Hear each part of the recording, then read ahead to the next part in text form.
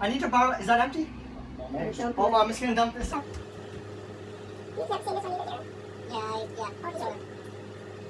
Yeah.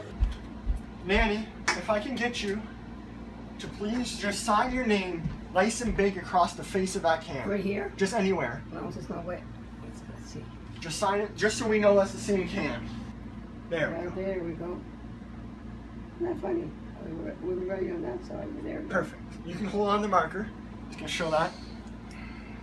Lorraine is written on the can. I also brought a snack. Do you like Pringles? Yeah. Pringles. I brought a can of Pringles and an empty bag. Now I want you to imagine we're going on a picnic. We got our chips and we got our drink. Put everything in the bag and we're off to our picnic. Now, I don't know if you do this, when you eat Pringles, does your mouth get a little, what's the word I'm looking for? Greasy. Greasy, so you need a drink, right? That's why we brought the can of pop. Now, pop's in the bag, chips are right here.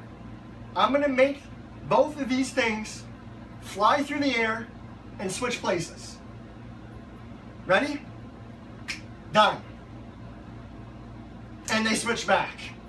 It was so fast you didn't even see it. What do you mean you switch back? No, actually, what happened is the can has vanished from the bag. Now I hope you guys weren't really hungry because, as you can see, this is still sealed. Can you see that? I'm really